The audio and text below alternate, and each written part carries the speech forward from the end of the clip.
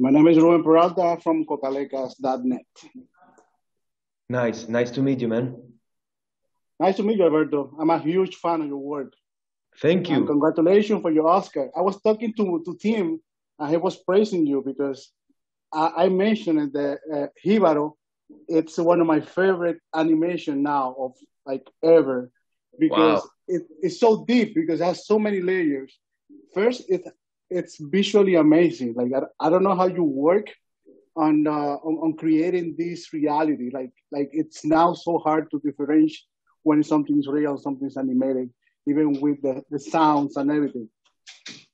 How was Jíbaro like born from you? The story of two predators fighting to survive.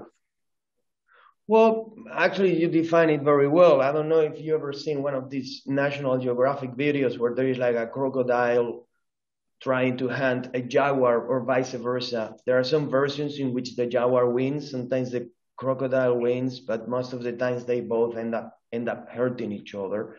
So that was very much the main inspiration. That was not the starting point of the film, but when I was working on it, I happened to see these videos and I'm like, wow, this is exactly what I'm trying to tell here.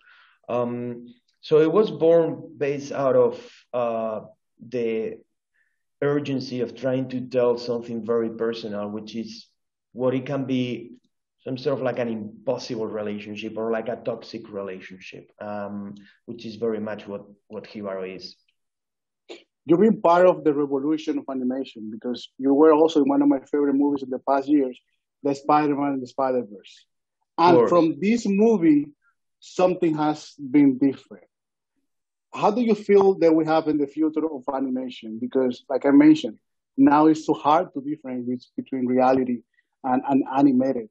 And I have a good friend that he works for Disney and he always explained me that Spider-Verse was something that all the specialists were watching because they didn't know how you guys did it. So what you can tell me about the future of animation from what I saw also from your work and what is coming from animation? Well, I think that we're in a golden age or a golden era of creativity generally. So, there is like a huge amount of networks now that they want to have movies and TV shows, and there is a lot of investment on that. As an audience, we don't watch films, we eat films. It's almost like we are not even fast enough generally to create enough TV shows and enough movies for the audience. People is watching films more than ever.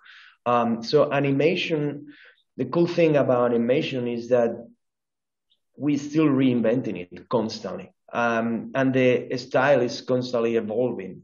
Who knows what is going to be about animation in 10 years? What we know is that we can do anything. We can make you feel feelings for a bottle of water with little eyes. That's something that is pretty incredible. And you can actually cry watching a movie of a little wheel of a car or a character that is completely stylized, like in the case of Jíbaro or The Witness. So I think that we are extremely flexible. The future, I hope that the future is basically going into the direction that we are trying to do with Love, Death and Robots. I hope that the animation is not only based on this product that has been extremely successful, which is Disney and Pixar, which was like the family-friendly sort of heroic characters. I hope that we can continue through this door that we open very widely and almost violently with Love, Death and Robots. Well, Alberto, thank you, man. Like I really love what you did. It's one of my favorite. I think it's gonna be a cult film from now. I think it's an amazing. I had to watch it twice because it was so deep for me. I come from the Dominican Republic, so I understand this. The conquistador and this mythology that we have in our countries. So I love it. And congratulations and muchas gracias por tu trabajo. Vale, Rubén. Chao, man. Thank you. Un abrazo, brother.